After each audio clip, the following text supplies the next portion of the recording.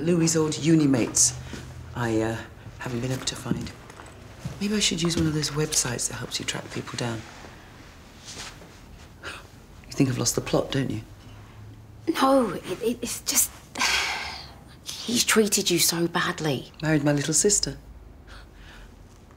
I know this doesn't make any sense, but I can't just forget the last quarter of a century. Louis is part of me.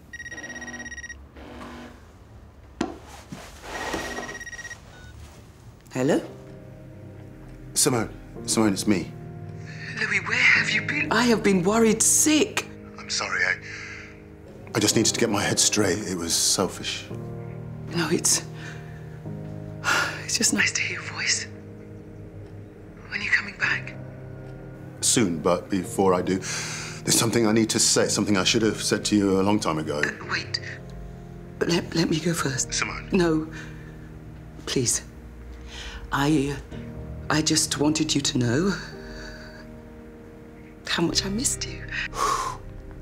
And I know it's not going to be easy, but I want us to try again. Louis?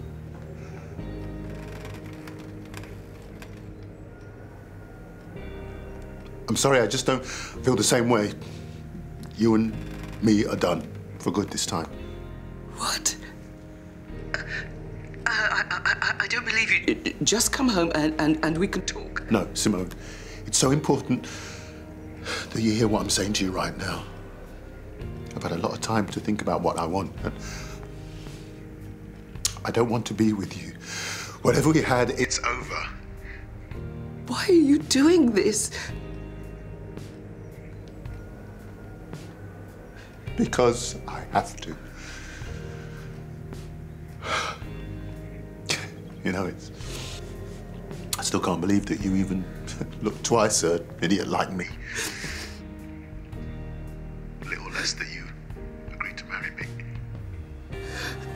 Because the truth is, you deserved so much more. And you still do. But I just want you. Can't you see? Huh? I've ruined your life. You were never supposed to be stuck in a tiny village, running the local shop, pining after a man that treated you like muck. You deserve much better than that. Huh? Much better than me. You need to let me go so you can live that life that you've always deserved. Just come back and we can talk about this face to face. When I come back, I'll be focusing on Leela and Daniel. They're my family now. They're the only ones that matter to me. This goodbye, darling. I'm so sorry.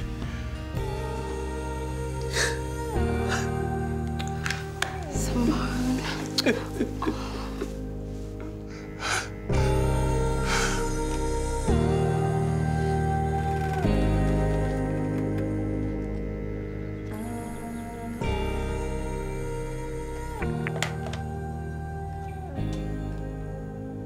You did well.